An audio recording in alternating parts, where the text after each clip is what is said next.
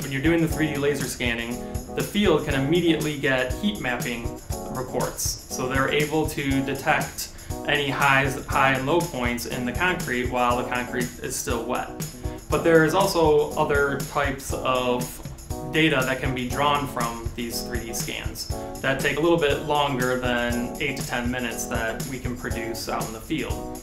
So what the VDC department can do is we can grab that data and we can create things like 3D models of the structure or existing conditions for site layout or MEP layout. Other than the wet concrete scanning, we can use this technology to verify things like elevator and stairwell shafts, edge of slab conditions. We can scan in existing spaces and model MEP coordination in tight areas.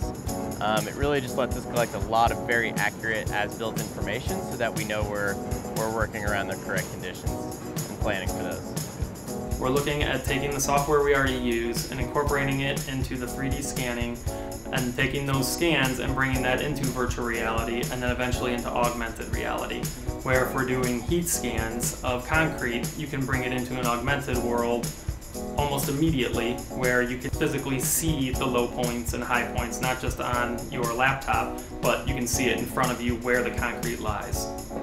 Using the heat map allows us to analyze data real time, which affords us the ability to make corrections on the spot efficiently and ultimately drives best value for not only McCarthy but also the owner. For the project team, having a technology like this helps us do the work right the first time. We know of any quality incidents or potential problems before the concrete is set and eliminates rework, and we can fix it while it's still easy. And then for the client at the end of the day, we'll have a lot better product. There'll be less patchwork, our finishes will fit in easier, and everything will look and perform better at the end of the project.